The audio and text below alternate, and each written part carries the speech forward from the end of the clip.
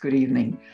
This is the fourth webinar in our series, our spring series of webinars for the Newton Conservators. My name is Barbara Bates, and I'm going to be the moderator for tonight's event. And Nissa Patton will be taking any technical issues and handling those as our technical director. Now, some of you are longtime members, and some of you are new to the Newton Conservators. So I just want to tell you a little bit about us. We were established in 1961, so we're 60 years old this year. This is our anniversary year. And we work to preserve and maintain open space in Newton. If you want to get more information about us, you can go to our website, which is newtonconservators.org. And we hope that while you're there, you'll join us, you'll become a member. And if you do become a member, as a new member's gift, you get our walking trails guide. And this is a pretty nifty little gift because it has history and the features and the trails for 34 different open spaces in Newton. That will be your welcome gift for joining us. With that business out of the way, let's turn to the important part of the evening, which is Beth Wilkinson telling us more about the importance of pollinators and how to attract them to your yard. Beth became a master gardener in 2003 and then earned a Field Botany Certificate from the Native Plant Trust. In addition to helping to preserve publicly owned areas like Webster Woods, where native plants and their pollinators can flourish, Beth enjoys working to attract pollinators to her own garden. She's a board member of and the walks coordinator for Newton Conservators, as well as being a member of both the Newton Parks, Recreation and Culture Commission and the Newton Tree Commission. She's also the person who organizes and presents all these webinars. Thank you, Beth, for doing that. So welcome, Beth. Welcome, everyone. It's really nice to be here together, even though we can't all see one another. It's as close as we're getting for right now. We owe the richness and beauty of our environment to pollinators and also much of the food we eat. 3/4 of the world's flowering plants and about 35% of the world's food crops depend on animal pollinators to reproduce. We'll explore how to attract pollinators, and I hope that you'll agree that gardening for them is a lot of fun too. Starting out with 3 photos of pollinators from my own garden. There's a bumblebee on an Asclepias tuberosa. There's a great black dagger wasp on a milkweed, a swamp milkweed, and there's a wonderful black swallowtail caterpillar climbing up a rue plant. We will see a lot more of pollinators. This is a corner of one of my pollinator gardens a few years ago. It looks a little different than this now, but you still a lot of milkweed there. The early Conservators webinars this season were marked by absolutely amazing, really exhibition quality photos. Most of the photos in this webinar are a lot more modest. Unless otherwise marked, all the plant photos were taken by me, usually just for my own documentation purposes over the years. My intent is to demonstrate that dealing with for planting with pollinators is a really accessible task that all of us can take on. So let's start now by doing a quick pollinator review before we get to plans for your gardens. What is pollination? Okay, pollination is the act of transferring pollen grains from the male anther of a flower to the female stigma in order to produce seed and create future generations of the plant. Each grain of pollen that comes in delivers 2 sperm into the ovary by way of the pollen tube. 1 sperm enters the female egg in order to produce the seed, and the other one unites with 2 nuclei to develop into the endosperm, and that's the nutrient that provides tissue to surround the seed. The great majority of flowers are pollinated by animals, usually insects. These animals, especially the insects, provide an ability that plants do not have, at least not in a major way. It gives mobility. And pollination occurs as the unintended consequence of an animal's activity as it moves from flower to flower, usually sipping nectar And as it's doing that, the pollen grains attach themselves to the insect's body. And nectar is the reward that insects get for working for the flowers. It takes a lot of energy for a plant to put on flowers. And the whole expense of those showy flowers and the alluring ascent is to bring in the predators. This is a wonderful plant. See if I can get my right here. This is a bloodroot, a photo taken by Mary Holland, who's a wonderful Vermont naturalist and blogger, of the bloodroot when it's first blooming. And this on the right is a bloodroot in my garden a few days after it first bloomed. And you'll see there are no more petals out. Once it's done, once they've served their purpose and the pollination has been done, this is the most dramatic example, but in general, they don't bother to maintain that anymore. It's too great an expense. There are over 100,000 species of pollinators on the planet, and US Fish and Wildlife estimates that it may be as many as 200,000. Although, as I said, the majority are insects, some of them are really surprising, like this really beautiful black lemur, who've been found dipping into the flowers of the traveler's palm and also other trees in order to extract the nectar, or pushing their snouts way into the flower to drink from the nectar chambers. The flowers are wrapped in leaves that are really strong to spread apart. So clearly there's been coevolution. They're made to be pollinated by these black lemurs. Another surprising pollinator is this Cape Rock sengi. It's a smaller South African mammal that has a taste for nectar. And it also burrows its nose in rock crevices to find plants and become pollinated. These are wonderful examples, but they are not what we have here in Massachusetts. We have much more mundane pollinators. In order of importance, our pollinators are bees and wasps, butterflies and moths, hummingbirds, flies, mosquitoes, beetles, ants, and slugs. There are no bats that are pollinators in Massachusetts, and the dragonflies and damselflies that are so beautiful that we see flitting around, they are not pollinators. They both eat, they're both predators that eat lots of insects, and they keep our life around our gardens while we're working in our gardens a lot more pleasant, but they're not pollinators themselves. Let's look at our pollinators a little more quickly. First of all, our most efficient pollinators are bees and wasps.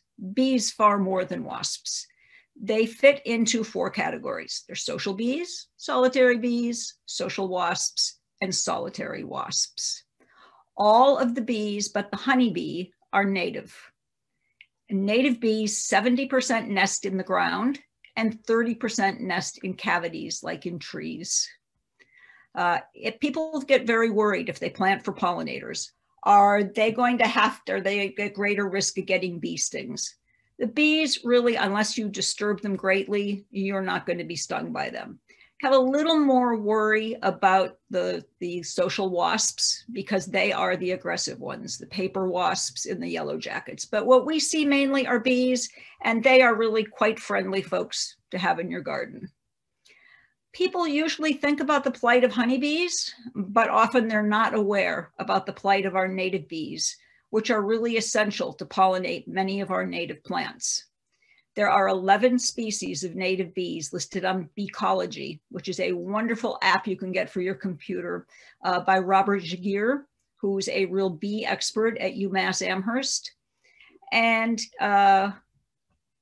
of them, 3 are radically endangered, and they're really at risk of being extirpated from the state in the next decade should current trends continue. They face several dangers. They face the danger of toxic pesticides and herbicides, of loss of habitat, like all of our pollinators, change in bloom time caused by climate change. All of the bloom times and the times the pollinators come have meshed and become intertwined over the years. If suddenly the blooms are coming earlier or later, they aren't there when they need to be, when the bees need them. There's a lot of use. There's a declining number of native plants on which they depend, and there's competition from honeybees. which is a difficult topic. But the bumblebee experts believe that the existence of non-native honeybees negatively affects the future of our bumblebees. Robert Jagir says, if your focus is on biodiversity, then honeybees are not part of the equation. Putting honeybees in your backyard is not helping biodiversity and conservation. If that's your goal, then you're not achieving that goal. Onto a cheerier view. There are more than 100 species of butterflies and moths. It's the second best pollinator in New England. These are a few of my favorites. I'll talk a little bit more about them later.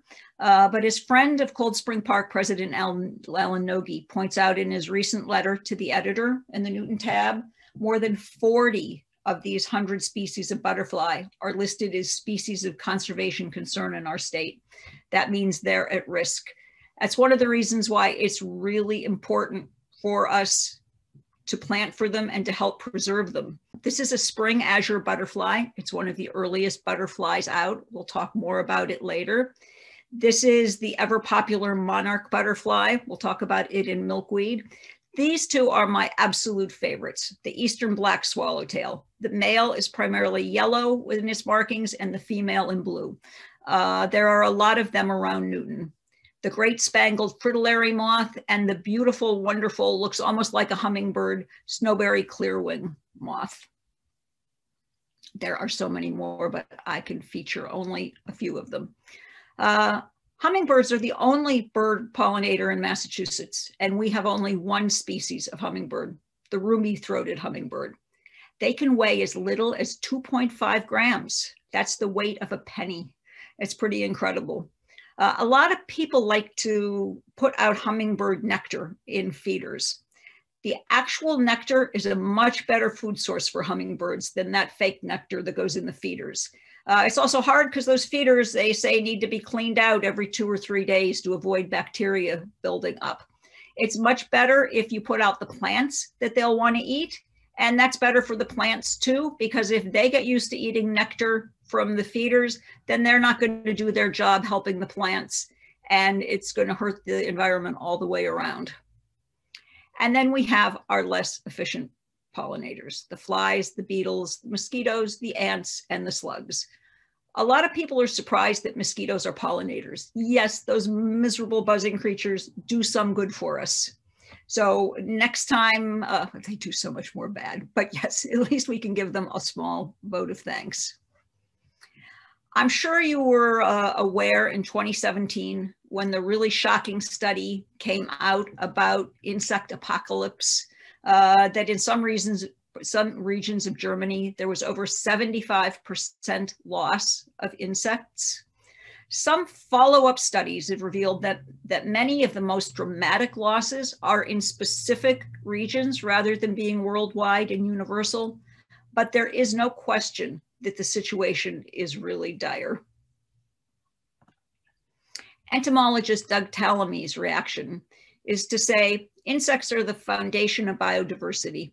They aerate soils, they pollinate plants, and remove dung and cadavers. If they disappear, entire landscapes will change. Given these risks, do we wait to have definitive evidence that species are disappearing before we do something? The answer, I think, is no. I don't know if everyone knows who Doug Tallamy is. He's a pretty amazing guy right now, very active. He's a professor in the Department of Entomology and Wildlife Ecology at the University of Delaware, and he's authored 3 books. About 10 years ago, Bringing Nature Home came out, and it was a revolution. It was amazing to read, and Newton Conservators were very fortunate that in 2011, he came to talk at the 50th anniversary meeting. Since then, he's published Nature's Best Hope, which presents a lot of related material to what we're talking tonight. And then his very recent book is The Nature of Oaks, and it talks about how important oaks are in the environment. And that's a wonderful whole webinar topic on its own. So that's why we care what Doug Tallamy thinks. And he says what we need to do, what he proposes to save pollinators in our ecosystem, is to start a new movement that he calls Homegrown National Park. He says that we don't have enough habitat throughout our whole country, so we need to start making mini habitats, our own habitats. He asks individual homeowners, property owners, land managers, farmers, and anyone with some soil to plant in to start a new habitat by planting native plants and removing most invasive plants. That's his call to action, and I hope we can all answer it together. So now we get down to the nuts and bolts of this. How do you start thinking about planting a pollinator garden to deal with the issues we've reviewed so far? Doug Tallamy says, first of all, aim for 70% native plants. That's what you need in your garden to support a population of pollinators. You don't need 100%. We all have some non-natives that we love. I debated about putting some photos of mine in, and then I thought, no, that's not the topic of this. We need to talk about why it's important to have that 70% be native plants. The benefits that Tallamy lays out is that compared to native landscapes, yards that are dominated by introduced plants, by non-native plants, produced 75% fewer caterpillars, were 60% less likely to have breeding chickadees. The nests contained 1.5 fewer eggs. The clutches were 29% less likely to survive. Nests produced 1.2 fewer fledglings, and maturation was delayed by 1.5 days. I find that pretty persuasive. Most people don't realize how few native plants are in most gardens and yards. When I go walking my dogs, I play a game with myself. I look at the well-tended, beautiful gardens around me, and I do a quick survey. How many plants in that yard are native? These are two very tidy, well taken care of yards near me, and there is nothing for the pollinators to eat in that yard. Hope they're not on tonight. But they are beautiful yards. They just don't have anything for pollinators to feed them and sustain them. So how do you start transforming a property like this into one that will support pollinators? First thing you need to do is to choose a location. It can be part of an already existing bed. You can dig it out of lawn, which does nothing for the environment anyway. You can take an area that already has plants in it, and you can intermix your new pollinator plants with it. How big does it have to be? A bed as small as 3 or 4 feet square is great. The photo on the left here is one that Doug Tallamy used in a talk. It's very cute. Looks like it's on the berm.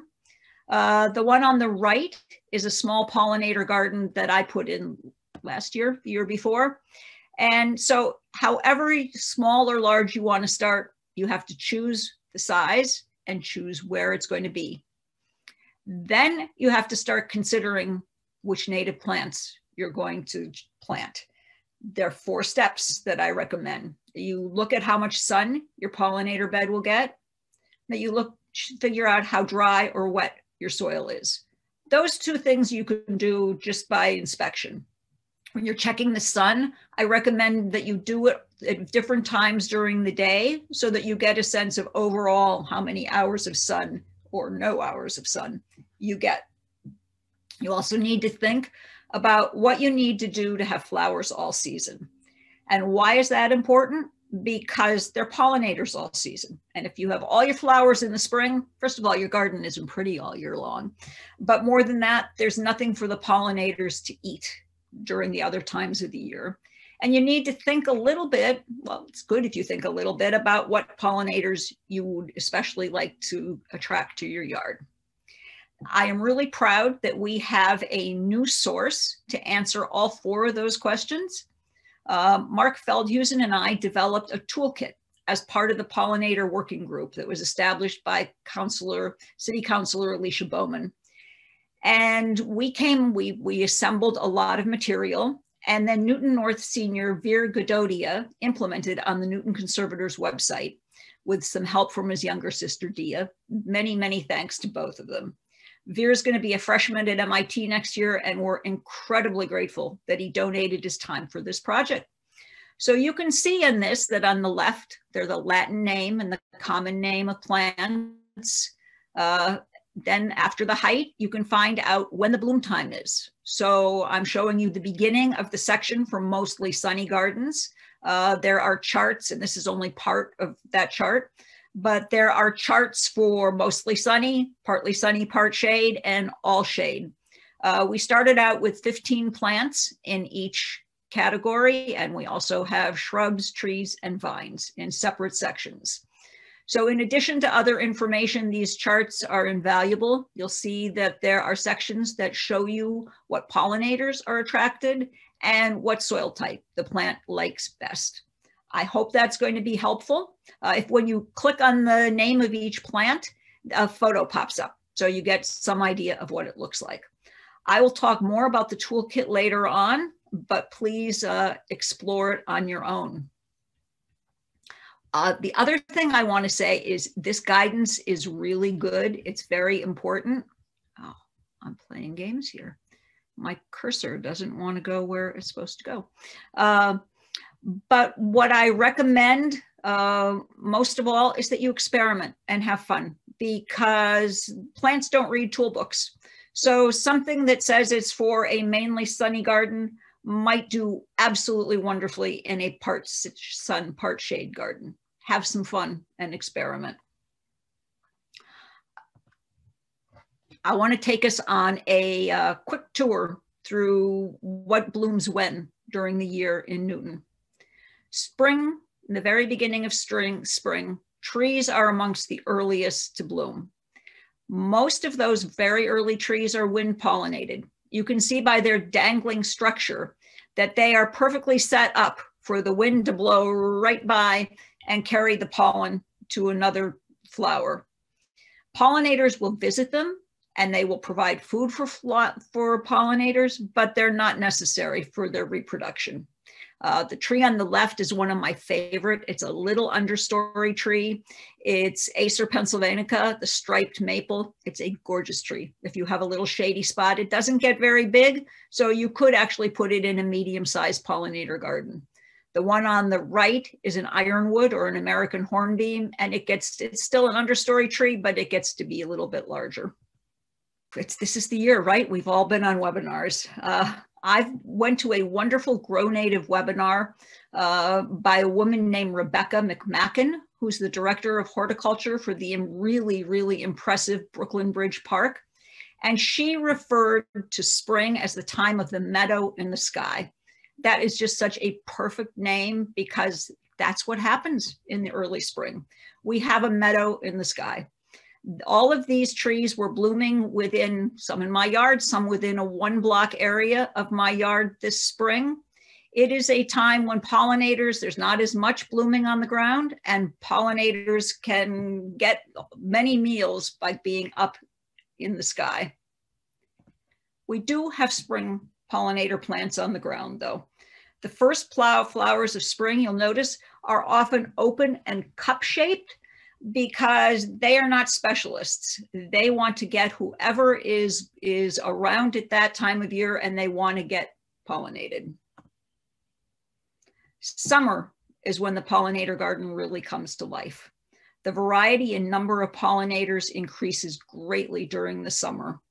Here's a beautiful array of a cardinal flower, a common evening primrose beneath it, a swamp milkweed with a honeybee in it, an anemone virginiana, a prickly pear, which I'm going to talk more about in a minute, a geranium, the sort of pinky purple is a geranium maculatum, and then there's lupin on the right. And they are just, it's a glorious time in the garden. This is the one I would take a little break to talk about, one of my favorites. This is New England's only native cactus. And you can see it's really popular with the bees. There are 2 bees in it, and that's not an uncommon sight. But it is a gorgeous plant. It is a great pollinator plant. It likes full sun. It blooms in June. It's also visited by ants, wasps, beetles, butterflies, and moths. So as long as I've stopped to look at one summer favorite, let's look at another one too. This, thanks to my neighbor, Sarah Solomon, who took photos while I was away. This is a video. Can you see the little hummingbird going around? That's at a cardinal flower. And then it will go over to the Culver's root on the left, and then some wild bergamot. If you plant it, they really will come. Let's go back to other plants of summer. During the summer, shrubs are a really important feature, especially in the early summer. Viburnums are one of my favorite. I have 4 types of viburnum in my yard. They are beautiful, they're hardy, they don't take a lot of care. Seeing all the white flowers here might make you wonder, why so much white? How does that attract insects? Bees in particular don't see the way we do. They can't see red, but they can see blue and green, and more importantly, they can see ultraviolet. So a lot of these colors look different to them, and there are markings on the plant that we can't see. And those markings and other features are called the pollinator syndrome. It's a fascinating topic. I recommend doing some reading on it, or maybe someone will talk about it another time. We have to keep moving through the seasons now, though. The abundance of summer eventually gives way to the plants of fall, which have their own beauty. Here we have a New York ironweed, we have rudbeckia, we have wonderful white turtlehead, bottle gentian, goldenrod. I won't go through them all. It also is a delightful time in the garden. So at this point, we've talked about your location, your sun exposure, having something in bloom all season, so you can go through, have one of these plants going at all times. And then it's time to think about what pollinators you're interested in attracting. Pollinators and plants evolved together, and they changed in response to one another. It's a bit of a war. The insect comes, the pollinator comes to the plant, and it says, no, I need to protect myself from you, and it makes changes, and then the insect changes, and together they end up meeting where we are today. And this is another favorite of mine, a fall favorite, the bottle gentian. And you'll see on the left, there are the closed flowers. The neat thing about bottle gentian is they never open. That's the full extent that the flower is going to open. And you can see the tips are not very white, they're quite purple. And then the bumblebee comes around. You can see in the second photo, that was the bumblebee flying above it. I was so fortunate. For years I wanted to get a photo of this. And last summer, I just happened to be walking by at the right time when this big bumblebee pushed his way into the flower. And these are specialists on this flower because very few of the pollinators are strong enough to push their way in and get to the pollen inside. And you can see once the bees pushed its way in, the tips become kind of white. So it's fun if you plant this plant to keep an eye on it. There are specialists in plants. In addition to that, many of the pollinators have their own host plants. Host plants are the nurseries of the garden. Female pollinators lay their eggs on the plants, which then feed and support the young larvae. Only specific plants work for some pollinators. The white chelone, the white turtlehead that you see on the left, is pollinated by bumblebees and visited by butterflies and ruby-throated hummingbirds as well. But the caterpillars of the Baltimore checker spot butterflies have that as their host plant. The leaves are really bitter, and they're not usually palatable to deer and rabbits. We'll talk more about that a little bit later, but that makes that a good plant for the garden. On the right is the azure, the spring azure, and I've shown it with some of its host plants. Sometimes they have only one host plant, sometimes pollinators have more. That's a dogwood tree. It's a mountain mint, and it is a red twig dogwood is the one in the lower left corner. So it's fun to try to match what you'd like to have more on by figuring out host plants. I don't know if you're familiar with the Native Plant Trust. It used to be the New England Wildflower Society, and it changed its name about 2 years ago. And they have absolutely, besides selling great plants, they have really good material available website. And these lists they have show not only the color and bloom time and sun, but they also show the larval hosts. So I can send out these links in a message that will come out after. People, you don't have to worry about copying them all down now. I can send you a list of links. If you want to get into the weeds a little more deeply, it would be really good for bees if you were to choose not only some host plants, but if you were also to choose pollen sources and nectar sources. Pollen is what bees gather. They use it for protein.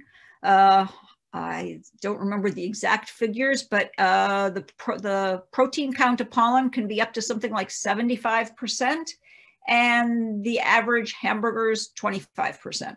So it's a really powerhouse source, and they bring it back and feed it to their young. It's especially important when early in the year. So I recommend having a pollen source if you can, as well as nectar sources, which is what most plants offer to pollinators. There is a link at the bottom to the Jagir Beecology app, and it presents a list there of the plant lists that you can have for both pollen sources and nectar sources. Where to buy all these plants once you've decided what you should get. We're very fortunate to have 2 organizations that sell plants every year. Grow Native has a plant sale. Members are able to go in and pick them up. Last year we had to do an order. This year it's an open sale. And Native Plant Trust at Garden in the Woods. There are 3 great local nurseries that carry a lot of native plants: Garden in the Woods again, Russell's Garden Center, and Weston Nurseries. And there are 3 mail order nurseries. There are a lot more, but there are 3. The Prairie Moon Nursery and actually Prairie Nursery are ones where I've been very happy with the plants I've gotten. And for seed, Ernst Seed and Wild Seed Project of Portland, Maine are really good sources. Okay, you've picked out your plants, you've figured out where to buy them, you've gotten them, and now it's time to get your hands dirty. So there are a few things to think about when you're going to get your hands dirty. First 2 go together. Try not to work the soil when it's really wet. And don't disturb the soil more than necessary to dig in plants. These are both to preserve the soil structure, which is really important for getting nutrition to the roots. When I was in my Master Gardener training class, they used to say, okay, you dig up the whole area, you really work in mulch, you work in compost. No. You want to dig as little as you have to comfortably get the roots in. Allow space to grow around each plant. It's not as beautiful the first year or maybe even the second year, but it's what the plants need to be healthy. And don't amend the soil in the hole you dig for each plant. What happens if you amend it? You have the absolute perfect spot right there for the plant to grow, but then its roots don't want to go out from that spot into the less rich soil. So it's good for you to keep the soil right around the plant the same that you want the roots to grow out into. Use mulch sparingly. Mulch is good because it will help keep moisture, but you don't want too much, and you especially want to leave some bare dirt somewhere around your pollinator garden. Because remember I said 70% of those native bees dwell in the ground? They have to dig into that ground somewhere, and there's getting to be less and less, and that's part of the habitat that's disappearing for the pollinators. And the first season, if you plant native plants, the good thing is that they are made for this environment. So in general, they don't need a lot of watering. However, until their roots get established, you do need to water really regularly. One more tip that people haven't thought of much before, but it's getting to be more and more known. Minimize the light in your yard at night. When the sun goes down, that's when moths and beetles and other nocturnal insects that spread pollen between plants go to work. But the research revealed that these creatures might be at risk from artificial lighting, which they find even more alluring than the nectar in the plants, and pollination doesn't get done. If lights interrupt nighttime pollinators, that could lead to less fruit and fewer plants. And it's a change that could ripple through to the daytime pollinator populations as well. There also is speculation that nighttime light could affect the circadian rhythm of plants. Yes, they have them too. And having light at the wrong time that they're not used to can cause problems. We need lights for security, right? With some of the problems in Newton, it's been recommended to have more lights on. One solution is motion activated lights. They can provide security. At the same time, they help pollinators by not being on all the time at night. A little more about the actual planting, the actual getting your hands dirty. I want to show you a few of my favorite tools, which aren't the usual shovels and spades that you might think of. This is my all-time favorite tool. If I could have only one tool in my garden, it would be this hori digging knife. And hori is Japanese for to dig. It's strong, it digs well. The serrated edge held on one side helps to cut through roots. And it's really great for cutting off the layer of matted roots that's usually at the bottom of a new plant when you get it out of a pot. Second most common tools are my pruners. And you'll notice the blades. I keep my tools outside. I'm a low muss, low fuss gardener, and I want to have my tools there. So I'm sorry, they don't look pristine and beautiful like you sometimes see in gardening blogs, but these work for me. The ones on the left are bigger ones. They're Felco. I also have some Coronas that I use. I use them. I've got somewhat arthritic and not great hands, so I use those bigger ones only for when I'm cutting twigs off shrubs, when I have something that, half an inch or so or greater to cut. Most of the time I use those little drams, which I buy on Amazon. They're only between 6 and 7 inches long. They do almost all the work that needs to be done. And they're really easier on hands. I think they're absolutely terrific. Also, if you have smaller hands, they're great for those. And this is a new addition to my set of tools that I've fallen in love with, and it's a hoe and cultivator hand tiller. I rarely use a shovel because I don't have great shoulders and that leverage is hard, but this digs all the holes. I dig big shrubs in absolutely wonderfully with this. So once you've done the digging and the plants are all in, that's not it for pollinators. There's still more that you need to do. All creatures need water, but don't leave standing water, please. Still water attracts mosquitoes to lay their eggs, and in August, that could lead to more West Nile disease, which harms people and birds.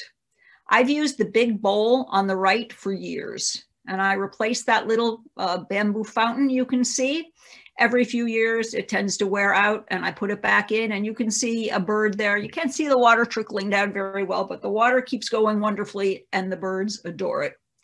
And the problem with standing water is, especially for some reason in my yard, corvids are the blue jays, crows, are much more susceptible to West Nile than other birds. And one year, a few years ago, we lost 11 blue jays in our yard. We have a lot of blue jays that hang out here.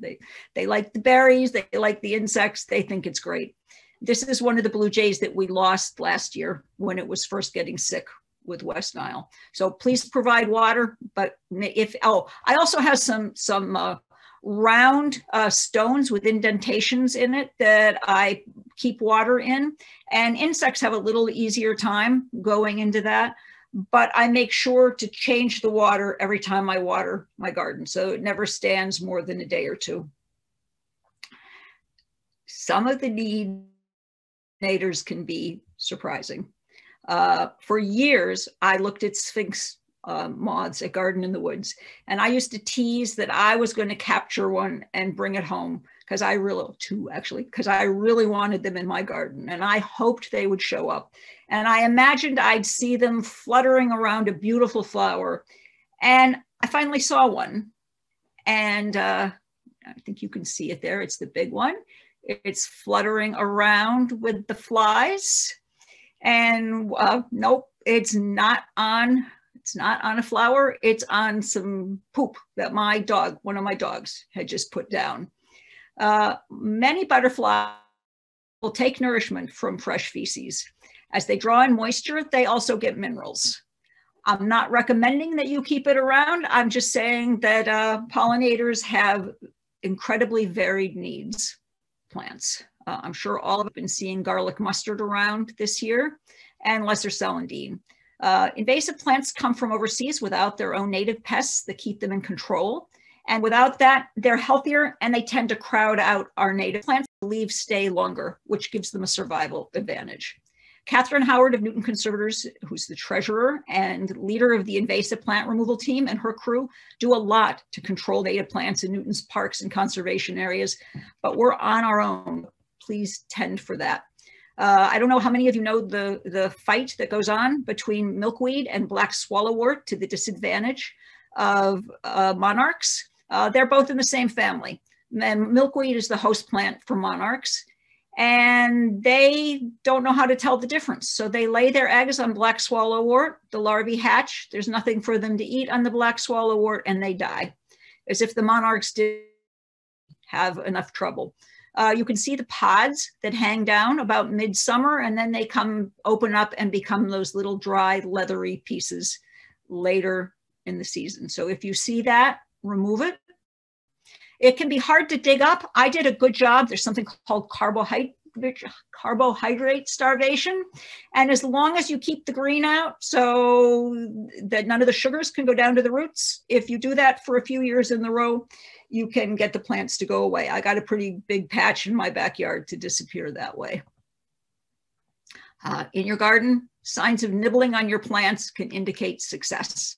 It says you brought the pollinators. On the left is a black swallowtail caterpillar, and on the right is a monarch butterfly caterpillar. I was going to talk a little bit about them, but we're going to scoot right on. Some of the bugs you find nibbling may be invasive and cause more harm. Here's one that showed up. I told you I love viburnums. Here's my cranberry viburnum 2-3 years ago. And you can see how the leaves were absolutely chewed to pieces. And there's the beetle in the middle. And good news is nature often takes care of things and finds a balance, and it did. And there's the same shrub at the end of last year. So you can hope for that. That's not always what happens. Biological control for some real pests has been absolutely wonderful. There was a winter moth. I don't know if you've noticed that we used to have tons of them. By about 2005, it was spreading really fast. And in parts of New England, trillions of winter moths wreaked havoc on oaks, maples, birches, and apple trees, and many blueberry bushes. And Joseph Elkington, a professor at UMass Amherst, worked with other entomologists, and they found this little parasitic fly. And the fly lays its eggs on a leaf. The caterpillar eats it. The eggs hatch inside the caterpillar and they consume it. And we have very few winter moths. They haven't disappeared, but they're in a good balance. That is a wonderful thing. It doesn't always work. So the question is, what do you do? Please don't use toxic chemicals on or near your pollinator garden, because those pesticides and herbicides that will kill the unwanted weeds and the insect pests are going to kill your pollinators too. And some people seem to have a misunderstanding. Organic does not mean non-toxic. It's equally poisonous. Plants themselves can be toxic, and I feel the need to issue a little warning about that. I got very lax with what I put in my backyard because I had old dogs who didn't chew a lot. These are my 2-year-old babies now. And when they came in the backyard, I went, oh no, because they ate everything. If you're going to have dogs around your pollinator bed, I suggest you look them up. There's a wonderful list at the bottom of this page that the ASPCA,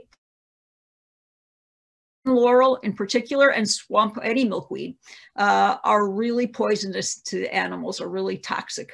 So if dogs are going to be running around, do a little research.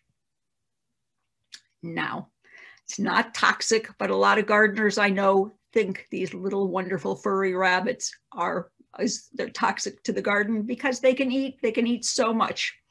So what are solutions to protect your new pollinator plants? You could use an edging that they like more.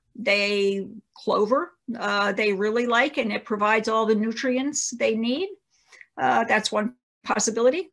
You could consider a fence. It's a little hard to see, but there is chicken wire all around this pollinator garden. Though I have a picture a friend sent me of that I couldn't find to share with you of a rabbit sitting right in the middle of a wired off garden. Rabbit resistant plants are often promoted, and Grow Native has a great section with a link here, and I can again send it out, with rabbit resistant plants. I have found that a hungry rabbit will eat almost anything. So you could choose my method, which is I just plant extra and share. But I know, Catherine, if you're listening, I know that's not everyone's approach. Sometimes you want to know what other creatures are investigating your plants. There are lots of apps. Some people really like Seek. I haven't tried it. I'm a naturalist, and it's free. And there are experienced people who validate your choice. It's $30 to buy, but it does a really good job of identifying plants too, just plants. So all too soon, after you've established your garden, you've chosen your plants, you have it planted, you've protected it, the end of the season comes. And so what do we need to do? You want to make your garden equally inviting to pollinators during the winter. As the little sign at the top says, that's the name of an organization in Europe. Nature isn't neat. It's neat, but it's not tidy. So leave seed heads in place for late season food. Leave hollow stems in the fall because there are many bees that hide in it, in the stems, especially of plants like bee balm. So you want to leave things for them to bury themselves in, including leaf litter. And you don't want to clean up in the spring until it's been above 50 degrees for 5 days. The single best option, the sign says it, leave the leaves. Leaves are not litter. They're food and shelter for butterflies, beetles, bees, moths, and more. Tell friends and neighbors to just leave the leaves, or at least not complain about your leaving the leaves. I want to remind you again about this toolkit that now is on the Newton Conservators website.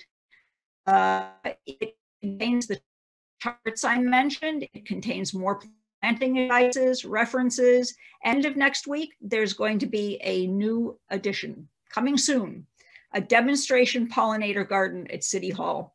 Mark Feldhusen and I, the two who created the toolkit, received permission from the mayor's office and the Parks, Rec, and Culture Department, as well as a planting grant from Newton Conservators, to create a demonstration pollinator garden at City Hall, just on your left as you turn into City Hall from Homer Street. Planting is scheduled to begin this weekend, and you can see what we're doing as you start to work on your own pollinator gardens. We can work together, and there will be updates posted on the Newton Conservators Facebook page. My final word of advice is experiment and have fun. You can feel good that whatever you do will leave nature and pollinators in better shape than before. So please enjoy. Thank you so much, Beth. That was just terrific. Absolutely terrific. So, Beth, we have a ton of questions, and some of them you've sort of touched on, but many of them you haven't. One of them asked you to speak a little bit about black swallowwort, which she can see all over the place. And my question to you is, you said, go ahead and dig it up. But is there anything else that people can do if they're pressed for time? Yes, they can take the pods off. Most important thing is to not let those pods open, and they're in the milkweed family. They have white fluff, just like the common milkweed you see all over. So if you have time to do nothing else, just get those pods off. And plant milkweed near them. The two interns, Iris and Bennett, were removing some black swallowwort from a pocket park along Crystal Lake, where there is both common milkweed, a lot of common milkweed, and a lot of black swallowwort.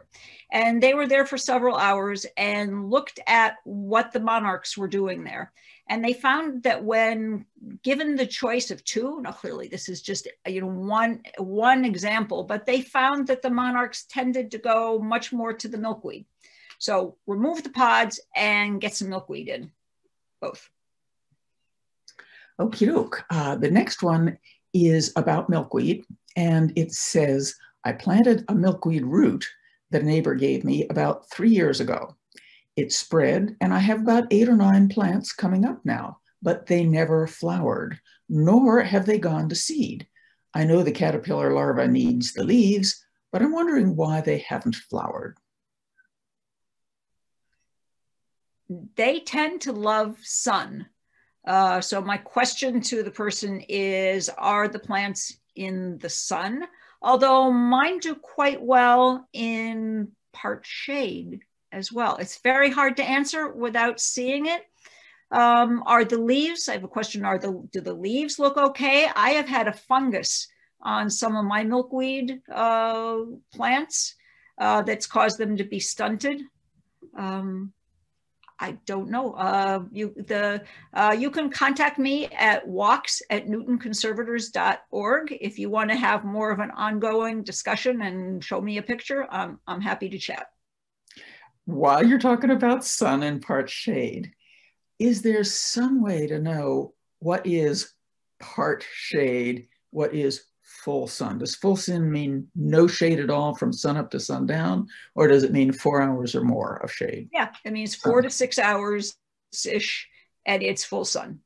Okay. But as I said, I also find that plants can be pretty forgiving, and I play with mine. I also, if they're not happy in one place, there's some that put down long taproots and don't move well, but my plants move around. And if I find they're not happy in a particular spot, I'll take them to another spot. Okay, we have one. And milkweed, go ahead. Go ahead. I find that milkweed moves quite easily. Okay, now here's another question about the plants that are good for pollinators. Are there also plants that are good for pollinators and good for birds? For example, with berries that birds like. And it goes on, are any of these good in shade? This person is very interested in shade plants. Wow. Understory shrubs and trees are great to get some ideas. Just in general for trees and berries, Amelanchier trees, which can grow, they're multi-stemmed and they grow in a very shrubby way. They are one of the best trees for berries. Mine, from the moment they start blooming, the birds are in them. I have a wonderful video of some robins going wild. Amelanchier is the serviceberry or shadbush. Is that the common name? Yes, it Great. is. Thank you. Okay, then there is a question about the pollen and the nectar. Are they replenished? Or once a pollinator visits, is the pollen and the nectar gone forever? There is replenishment that's done. It's done only, they keep replenishing it only until pollination actually fully takes place. So just because the pollinator comes in and sips, it doesn't mean that that particular plant is going to be pollinated. So somehow they know and they keep replenishing it, but it's a slow process. Okay, we have somebody making a comment here. It says, it's from Alice Ingerson, and she says, from another dog owner who'd love to give her whole backyard over to native plants, our river birch's roots have already put an end to the lawn, which we don't miss. A, how do you protect your large, newly planted areas from dogs while still letting them play in the yard? And B, how do you deal with the ticks that might enjoy large or rarely mown areas of native plants? Oh, that's interesting. I don't have ticks. I'm fortunate. I know that's not true for everyone. I think you have to deal with ticks from the dog end. Either that or get chickens or encourage possums. Oh, possums love to eat. Yes, the opossum does eat ticks, so that's a good way to vacuum them up. It is very hard to deal with ticks from the garden end. I think you have to deal with it more, unfortunately, from the dog end, which does mean giving them chemicals. I'm sorry to say, you can get chickens. Chickens will eat the ticks. You can encourage possums in your yard. Possums will eat the ticks. I'm fortunate, I don't have a tick problem, but I know lots of people do. Ticks, to my experience, tend to be in a more grassy area. I don't have much grass. And asking about what you do for dogs, putting plants in with dogs, Alice, come on over and see my backyard. A lot of it is hard packed with shrubs and trees. And I don't try to put a lot back there. I think putting fencing around it is the best thing. With luck, it can be temporary. And once it's established, you can remove it, but it has to be pretty, I don't know how big your dog is, but it has to be pretty sturdy. Okay, we have a question from Carol Hausner, who is saying, I've been planting native plant perennials for several years. Sometimes ones that have done well for years suddenly cease to come back. Is this normal? And she's citing Anise hyssop in particular. Yes. So at some point, plants go away. It depends on how they reproduce, whether they spread by rhizomes. The rhizomous ones tend to just keep going on forever. It also depends on your conditions changing. Something that's been full sun, if your trees grow larger and shade an area too much, that can make the plant not come back. It's tough. I was just looking at photos of my garden from 10 and 15 years ago, and I thought, oh my goodness, I don't recognize the place because there is turnover. Some of it is non-native plants that I've pulled out, but some of it is just lifespan of plants. And although it's unfortunate for money, consider it an opportunity and try something different. Somebody is asking, Barbara Epstein is asking, can we plant these balconies? I live in an apartment. That's an interesting article for us to put together, is which of these grow well in pots. I have pots. I fill in my garden, pot up some plants. We'll stick that pot in the area, and then, or if it's too early for the plants in that particular area to bloom, and I'll move it around during the year. So yes, many of these plants do well in pots. Well, you're getting a lot of praise here, saying excellent information. Thank you.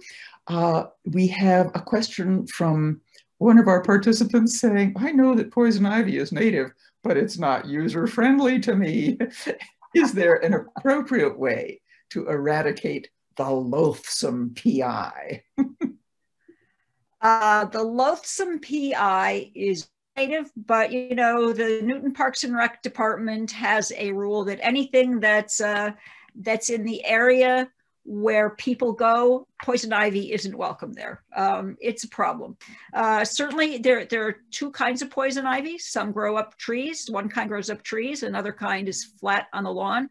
I was just walking through a conservation area the other day, and I found myself holding onto a tree, and then I looked and I thought, oh no, those are all poison ivy vines coming up. Eric Olson, who's doing the next webinar we have, has a belief that if you root paint plants and you do it in the fall when the roots are they're shutting down, that using a little bit of herbicide is okay on plants like that are really either very toxic or very persistent. That's a possibility. It's good to know. Again, you're getting more comments about this. Is absolutely outstanding. We have one other question that says that is actually offering information. It's not a question. She's somebody is saying, I'm taking a course with Native Plant Trust, and they list bats as pollinators of plants. which are closed during the day. And she recommends going to pollinator.org. We also have a question coming in that says, my backyard is covered with Asian Pachysandra and lily of the valley. I don't know what Asian Pachysandra is. And what is the best way to get rid of it? And can you suggest a good native ground cover to replace it? I am playing around with wild strawberry. I'm also, though they don't last extremely long, I am putting some May apples in an area that has been very covered with lily of the valley. And I have been digging and pulling it out for more than 20 years. And it is so persistent and it's so awful. If you're willing to put the area out of commission, you can put down cardboard and put plastic over it for a period of time. But even then, it just, the rhizomes just spread everywhere. I work on a combination of digging when I have the energy, and I carbohydrate starve it. And little by little, I'm winning the fight, but it's a long, hard fight.